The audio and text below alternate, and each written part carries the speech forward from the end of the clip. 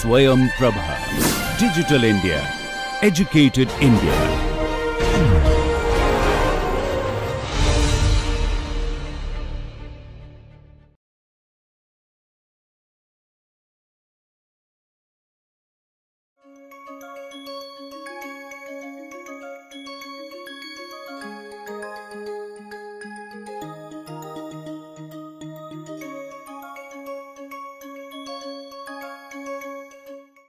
Today we start with a short video of one of the modern airships which was developed in mid-80s, the Skyship 600.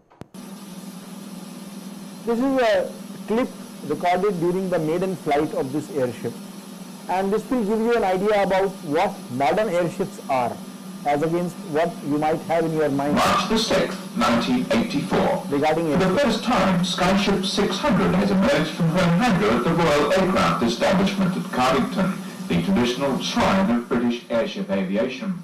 Now this famous landmark houses the latest generation of lighter-than-air craft, designed and built by Airship Industries and packed with state-of-the-art aviation technology. The world's media were out in force to witness the 600's maiden flight, reflecting the global interest in this multi-purpose craft. The 600 is a stretched version of the earlier Skyship 500, with passenger capacity doubled from 10 to 20 seats, cruising speed increased to 55 knots, airborne endurance to a remarkable 48 hours, and virtually every other aspect of the craft refined and upgraded.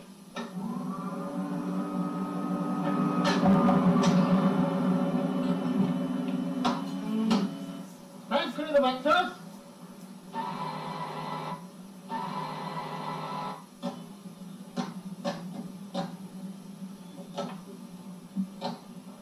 Clear number 1. Clear number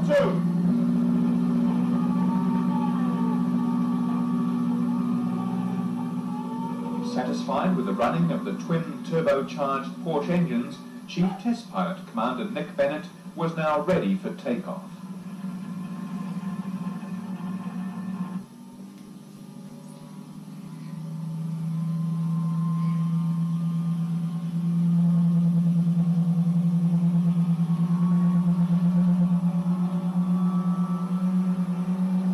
Using only a low power setting, the 600 executed a perfect zero-roll takeoff and climbed steeply and quietly into the sky.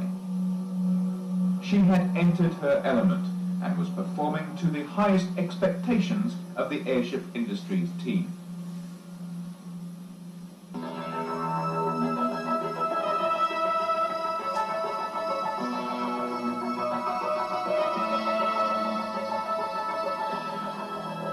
Skyship 600's ability to stay airborne for 48 hours gives her unique operational flexibility, and the non-combustible helium lift gas has eliminated the fire hazards normally associated with hydrogen. In her civil role, the ship can be transformed into an eye-catching aerial advertisement. She can be used for promotional and pleasure flights, and she provides a perfect platform for aerial photography, without any of the vibration and operational problems usually associated with conventional craft. As an eye in the sky, the 600 can fulfill many defence roles. Slow flight, unparalleled endurance, and large payload volume eminently qualify Skyship for coastal and maritime patrol, including fishery protection, navigation monitoring and pollution control, as well as airborne early warning, anti-submarine warfare, and minesweeping. Already defence and Coast Guard agencies for Britain, America and France are conducting technical evaluations on Skyship 600. After nearly an hour's flying, pilot Nick Bennett makes a steep approach to the airfield, then brings the ship to a stable hover prior to landing. The vectored thrust engines allow total control in positioning the craft, and the rate of descent can be accurately adjusted to suit any payload. This capability to take off and land vertically makes the craft unique among airships. Gone are the days when vast tracts of runway were needed for their operation. The Skyships of Airship Industries can easily take off and land on unprepared ground the size of a football pitch. Once on the ground, the ship docks quickly and easily.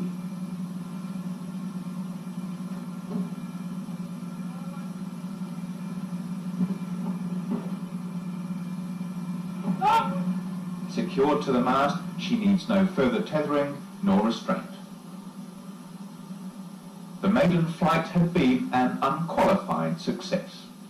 The concept has been to take a jolly good old idea of buoyant flight and then to use new materials to the best advantage in order to get the structure weight down as low as possible, and this is now achievable. So the use of the new materials is enabling us to save weight, and weight in an airship is absolutely fundamental because the gas has got to lift the structure and the payload. If you can get the structure weight down to next to nothing, obviously you'll have plenty more payload. That's exactly what Airship Industries have done. Already the Skyship 500 is in service in the United States and Japan, and after this tremendously successful maiden flight, the 600 is heading for even wider markets.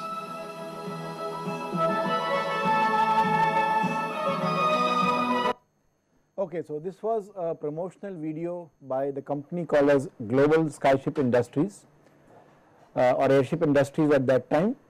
They have described in this video the modification of a previous airship called as Skyship 500. So this particular airship that you saw is the one that kind of revived the LTA technology in the mid-80s. But let's take one step further and look at the most modern airship available today for passenger transport, and that is called as the Zeppelin.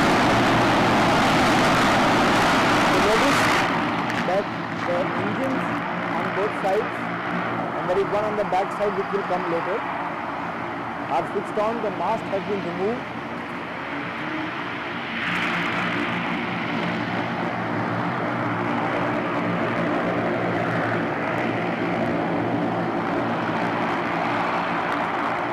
Have been tilted up to give direct vertical thrust.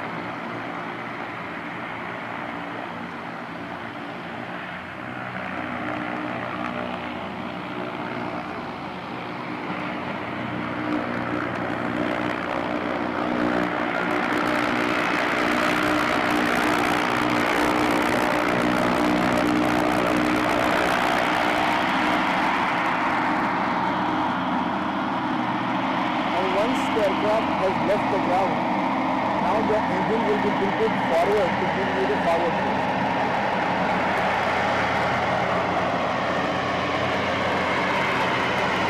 Notice towards the tail, you will see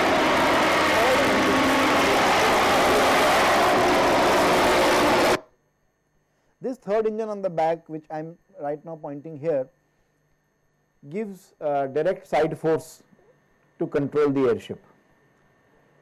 So these are the modern airships, and what you see now are the USPs of airships.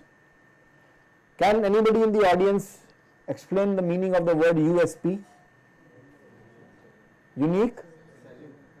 Unique selling point or unique selling proposition. What do airships have to offer which is unique and which can make them sell or stand out against other alternatives which are available?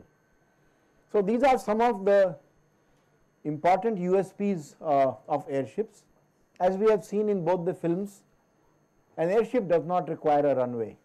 It doesn't require an elaborate airport infrastructure. Virtually any field is sufficient to operate airships. Typically, we say that the length and the width of the ground should be approximately 1.3 times the length of the airship, and that is sufficient for it to operate safely. Similarly, you must have heard that the endurance of Skyship 600 is 48 hours. As against this, can someone share with me what is your understanding of the maximum endurance of any other manned aircraft? That means once you fill fuel without refueling, how long can you fly a manned aircraft? 16-17 hours, okay, is the typical endurance of a manned aircraft. As against that, an airship can easily operate in 48 hours, for 48 hours, and in one trial they also went up to 52 hours of non-stop flight. The third aspect of airships is something that many people make use of for scientific, technical or commercial work. Applications in which you need either a low speed flight or the ability for the aircraft to remain stationary for some time or for long periods of time, and you want an environment which has got lower levels of vibration, lower levels of mechanical clutter. For example, if there is a helicopter which can do the same things, two main problems are excessive fuel consumption, high levels of vibration which have to be isolated in order to get any meaningful data or pictures from the helicopter. It's possible, and there are correction algorithms available which will automatically cancel out the vibrations, but still it's not a straightforward thing. Plus, the helicopter is very sensitive to presence of obstacles in the vicinity, and a small mistake can lead to a fatal crash, as we have seen so many accident videos of helicopters. If the tail rotor hits any object or obstacle or the main rotor, normally we have a catastrophe. The airship will allow a large cabin space with low vibration level, and hence the crew can fly. If you have to fly for 48 hours or 40 hours non-stop, you need to have a comfortable environment. It's very difficult to fly more than 2 hours in a helicopter. And it gives you a low noise vehicle because the propulsion system has to do less work. As I mentioned, the gravity is taken care by the buoyancy. So there is less work to do, so smaller engines, hence in general lower noise levels. Lesser fuel consumption means lower pollution. And when I say unobtrusive vehicle, I mean a vehicle that does not disturb the things below. Below a helicopter you have a massive wash, or you have this vortex below the rotor, and this kind of rotor wash, which is also there below quadcopters, can actually sometimes disturb or interfere with the activities happening below. Imagine if there is a football or a cricket match going on and you bring a helicopter to take aerial video, obviously it will create a lot of disturbances to the activities happening below. Let's say you want to do observation of marine fishery or other, let's say you want to observe animals in their natural habitat. Presence of a helicopter is going to create a lot of vibrations, and they will not be then in their natural environment. So in short, the bottom line is that an airship can be used for various applications as an aerial platform.